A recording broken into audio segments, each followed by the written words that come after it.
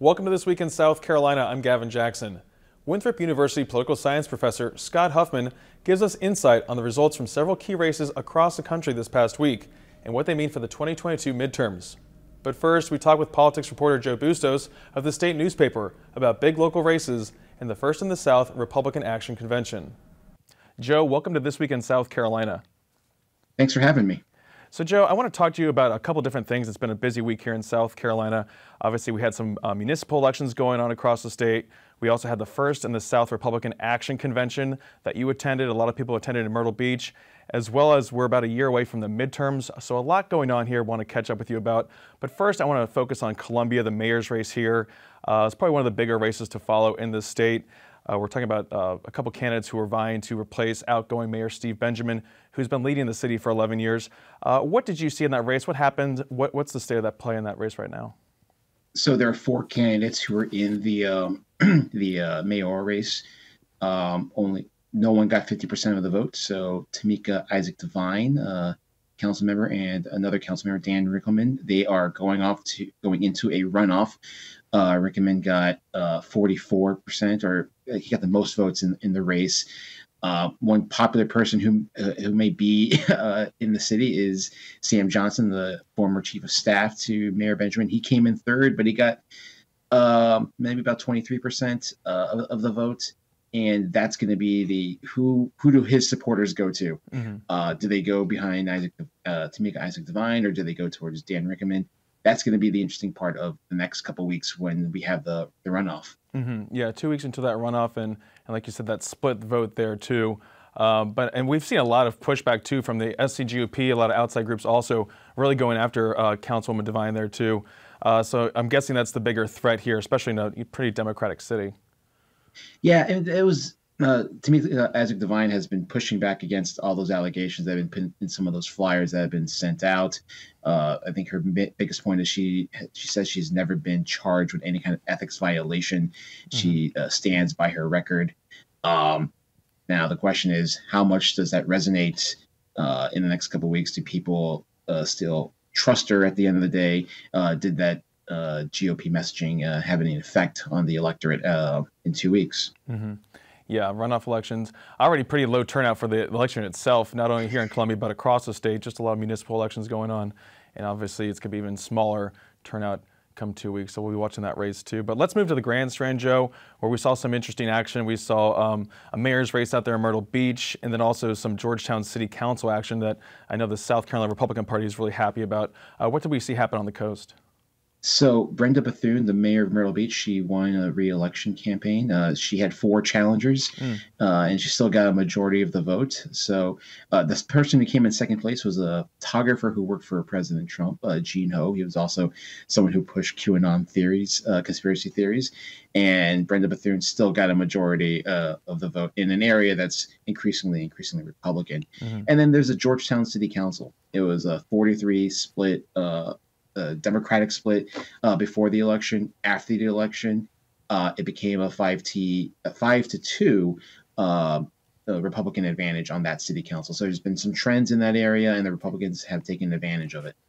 Yeah, it seems like they were pretty pumped too, because they've never had such power in Georgetown City Council either. Even though it sounds like they're trying to move that city council to become a nonpartisan situation as well.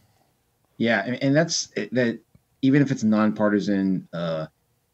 City council, you're always going to have people leaning in one way or the other, so people will know mm-hmm. what direction some city council members lean. So they may call it nonpartisan, but you'll always have an idea where people stand on some of these issues. Yeah, so Myrtle Beach, Horry County, then Georgetown County, some big battlegrounds. We saw a lot of activity over there this weekend as well. You were there too at the First in the South Republican Action Convention. That took place this weekend. It's meant to attract a lot of top billions, a lot of big names in the Republican Party. At one point, even President Donald Trump's name was floated to attend that. A lot of other different people were named. But it's basically the inaugural CPAC of South Carolina is what the whole billing was there. Kind of what did you hear at that gathering, Joe, and who was there? What were some of the big names that actually ended up attending?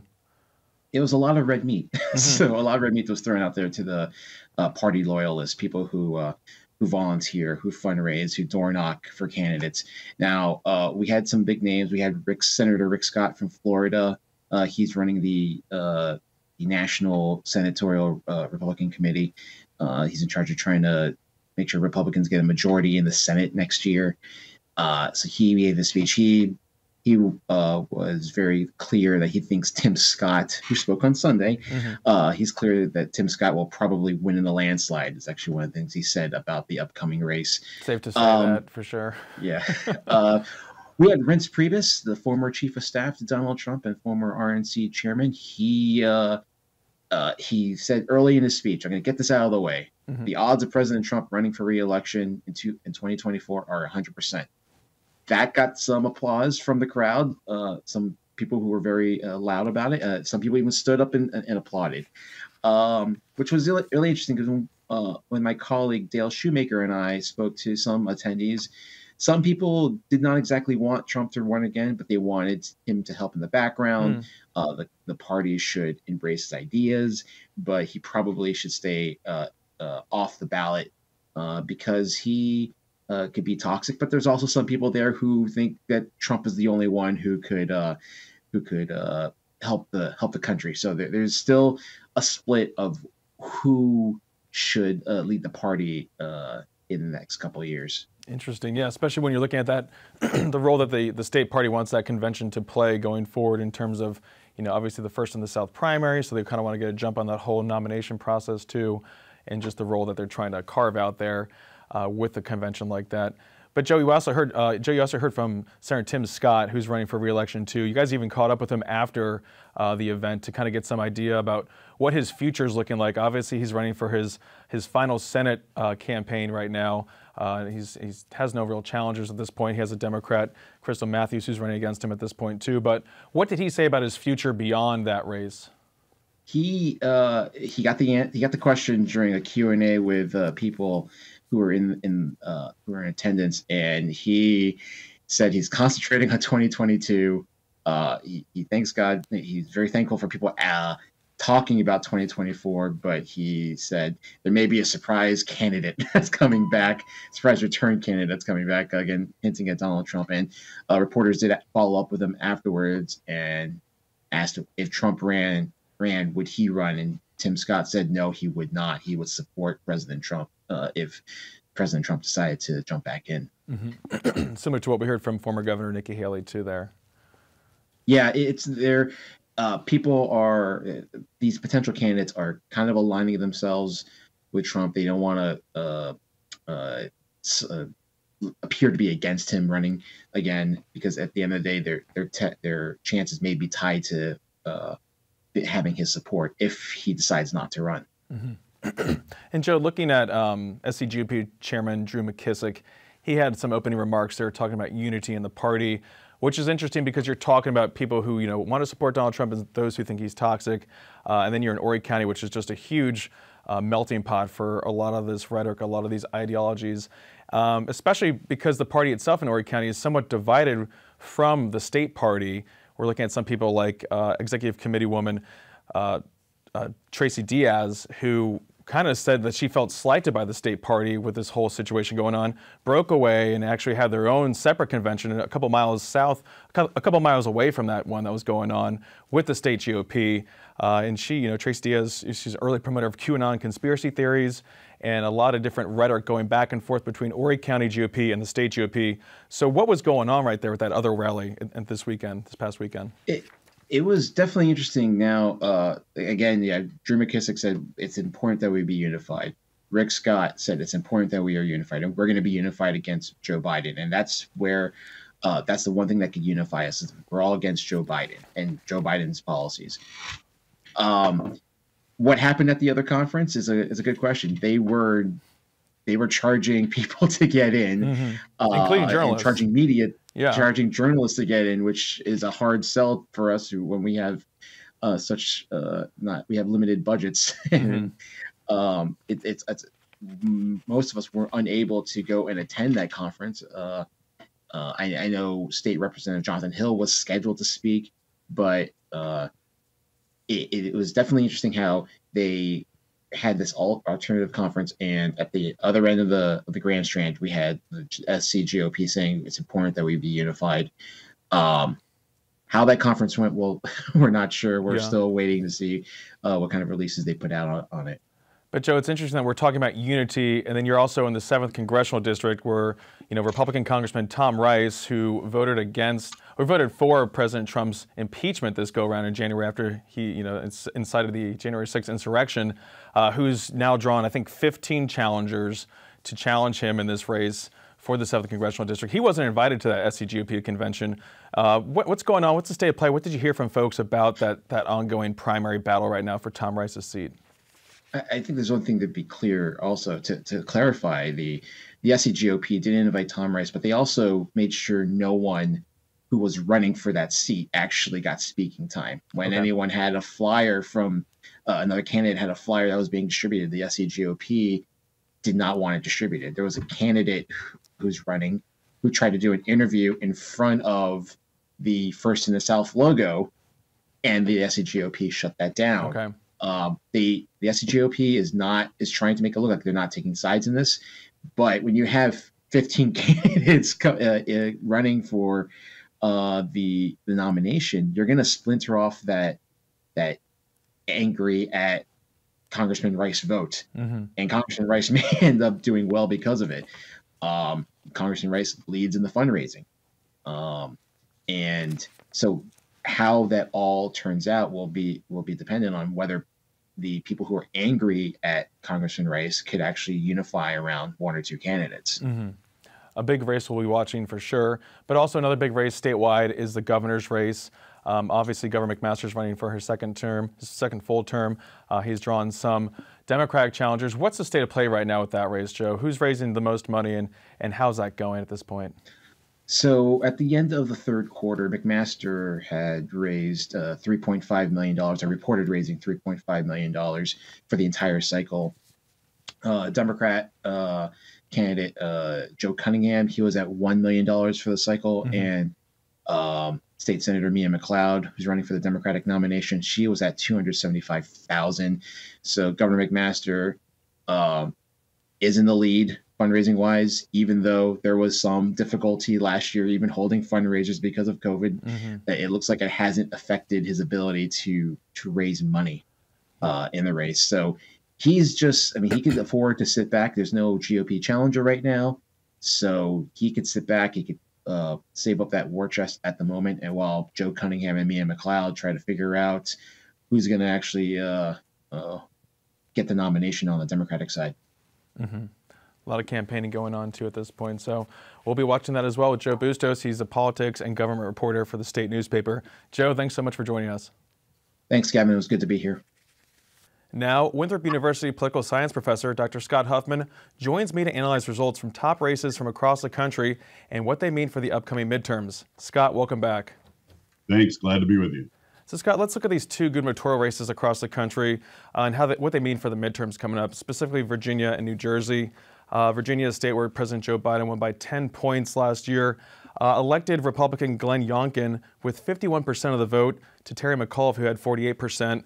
What are the ramifications of this? Obviously, it's a big issue this week that everyone's trying to decipher and see what it means for the upcoming midterms. Well, it's not just the loss of McAuliffe. There were 3 statewide offices that the Republicans picked up. And the news is not good for Democrats in Virginia or in the country. Basically, what it showed, a lot of the folks who voted for Joe Biden were voting to get Donald Trump off their TV screens. The Democratic Party had been looking at Joe Biden running for president since the 80s and saying, yeah, no thanks. But he was nice and safe and not Donald Trump. And so he got elected. However, then, the pullout from Afghanistan, nothing else is happening. Democrats are in sort of a malaise, to quote Jimmy Carter, ennui, whatever you want to call it. And the Republicans are fired up. Now, Northern Virginia and a little bit on South Side Norfolk are the absolute keys to winning Virginia. You have to have overwhelming turnout there. The rural areas of Virginia are just not so populated that they generally make a difference unless there's overwhelming turnout. That's what we saw. We saw fired up Republicans about the culture wars, and we saw Democrats with a lack of energy. Yeah, and a lot of vote switching going on there too, it sounds like. Yeah, and people split their tickets all the time, and that's not an uncommon thing. But the Republicans may be picking up the state house as well. But you did see a lot of people who voted for Joe Biden to become president and then voted for Youngkin. And a lot of those people honestly weren't voting for Joe Biden. They were voting against Donald Trump, and then they voted for Youngkin. And then, Scott, we always know it's a difficult year for the party in the White House when it comes to midterms. Is this even more so a wake-up call, a flashing red light for Democrats? Oh, absolutely. You got to remember back when Obama was elected, in the next year, Virginia went Republican, and that year, New Jersey actually also went Republican. The Tea Party movement too, yeah. They came darn close. And so in those next midterms, we saw a lot of Democrats being swept out of office. So they're going to have to do a lot of organizing. People are going to have to feel that the Democrats at the national level have done something to make their lives better, and they're going to have to energize the base, which at this point is, in a lounge chair with a wet cloth over their head resting, apparently. That's quite the image right there, Scott.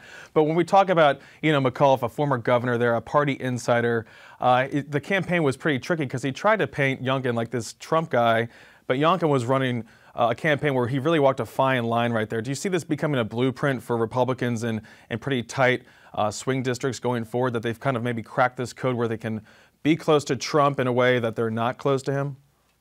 Well, and what one instance may be an exception, but it looks like he did a pretty good job of sounding and acting like Trump, saying absolutely everything to fire up the Trump base, the classic culture war, talking about critical race theory, which has never been taught in an elementary school or high school ever. It's only ever taught in law school, and it's not what people think it is anyway, but that fires people up. But not having Trump by his side, so you don't alienate those swing voters. That is a blueprint.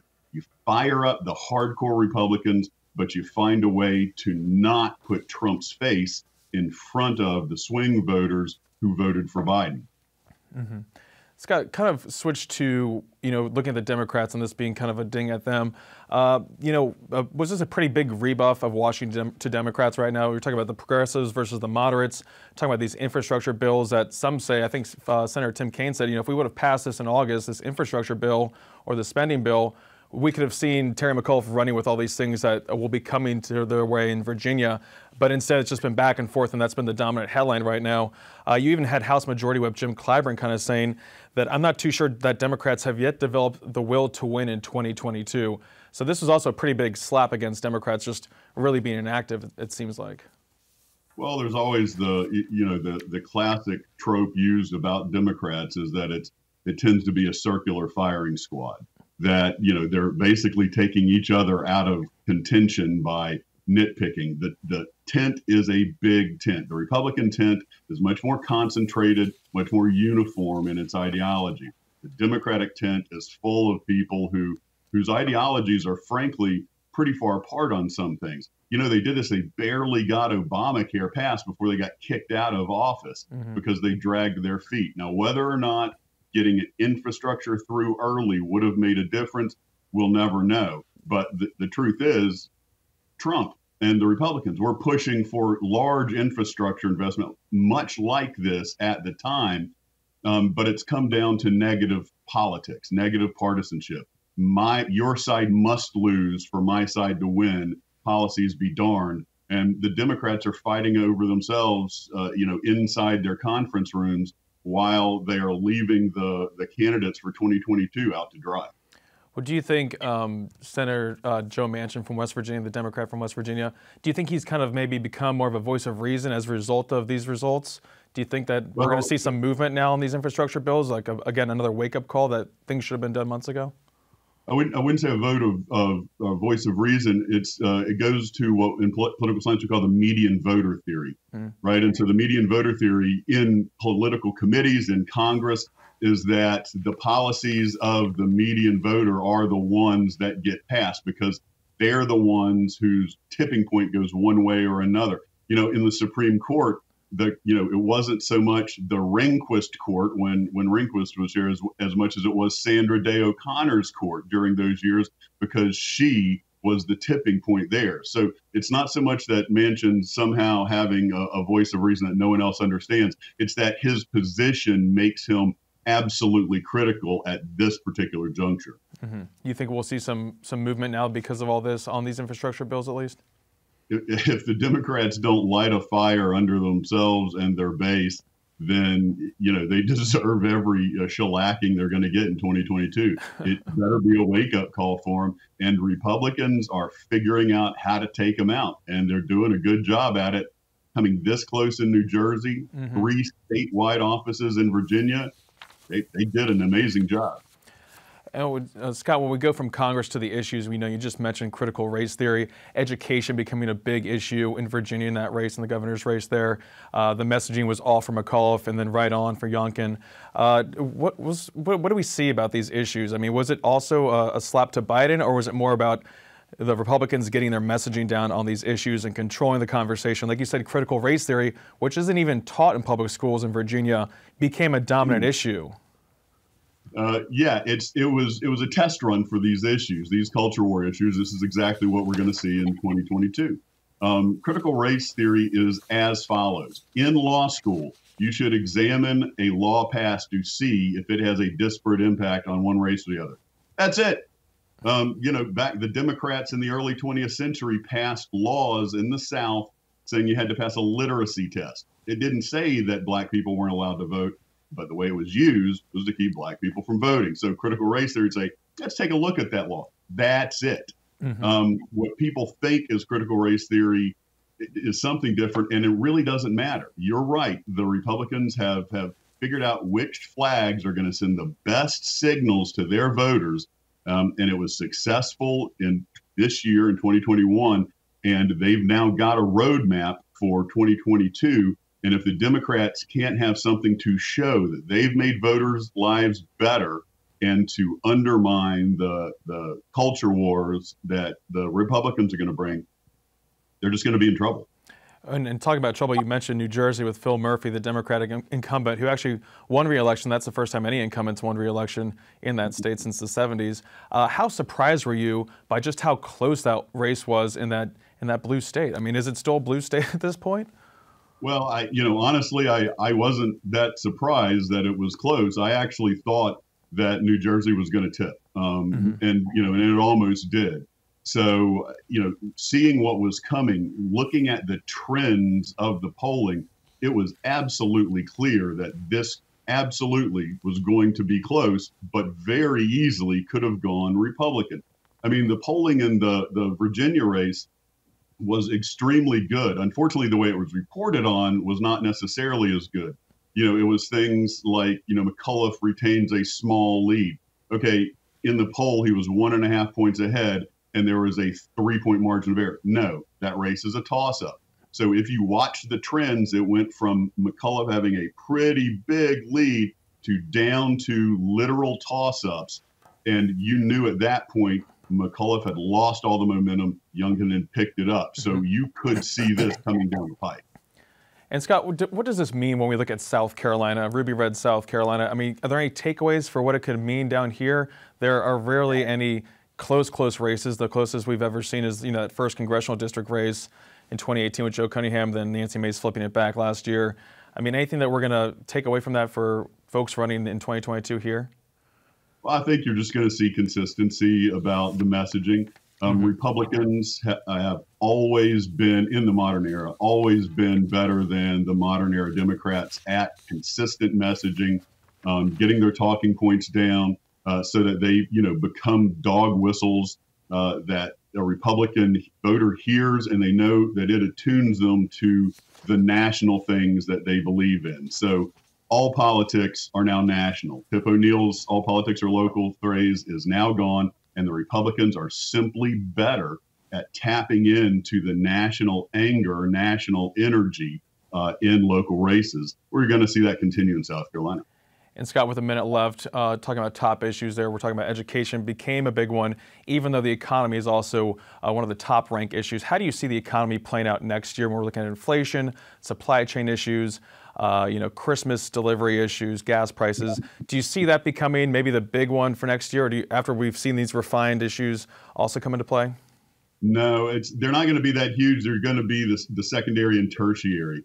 Inflation is actually, a report came out yesterday, it's not quite as bad as we thought. The supply chain issues are because, guess what? The economy was better than we thought, and people went from spending their money going out to eat for services to, hey, I'm buying something for a home project. And then, of course, China with its zero COVID rule at some of their ports, really interrupted the supply chain. If the Democrats, want to tap into that, then, they should just vaguely say that it started under Trump, but then say, this is your chance to finally buy American, buy local. I mean, you can twist those in a way that might help you, but the big culture war things, no, those are going to be the big waving flags. Those others will be issues, secondary and tertiary. A lot to look forward to in 2022. We can't wait, Scott. Thank you for your insight. That's Winthrop University political science professor, Dr. Scott Huffmon. Thanks as always. My pleasure. To stay up to date with the latest news throughout the week, check out the South Carolina Lead. It's a podcast that I host twice a week that you can find on southcarolinapublicradio.org or wherever you find podcasts. For South Carolina ETV, I'm Gavin Jackson. Be well, South Carolina.